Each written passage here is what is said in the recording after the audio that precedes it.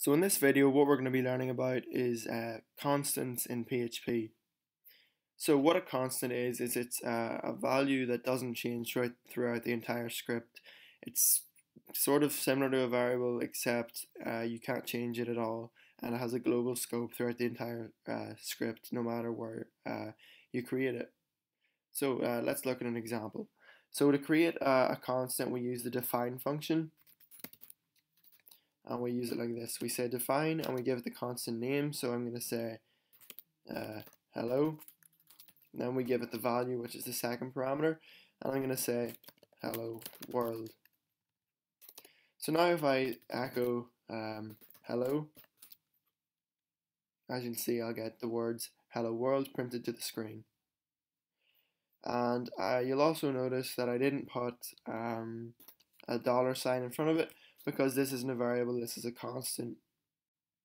A constant doesn't change throughout the entire script, and it's global, which means that no matter how big your project is or where you create it, you can use it anywhere in any file in your script, so long as they're all included. So if I had a header file and I created this in the header file, and then I included the header file on any other page, I could use this constant throughout the whole script. So there's two types of constants. There's case-insensitive constants and there's case-sensitive ones. So as you can see, this is a case-sensitive constant. If I use the word hello with no capitals, it gives me an error. So if I want to make this constant case-insensitive, I give it a third value and I say true. So I refresh now, as you can see, it gives me the word hello world again.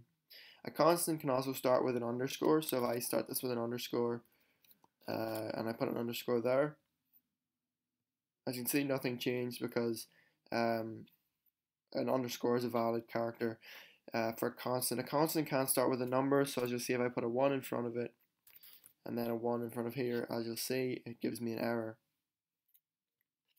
So a constant can only begin with an underscore or a letter, and it can be case sensitive or case insensitive depending on whether you provide the true value, or you could just provide the false value, and now we'll get an error.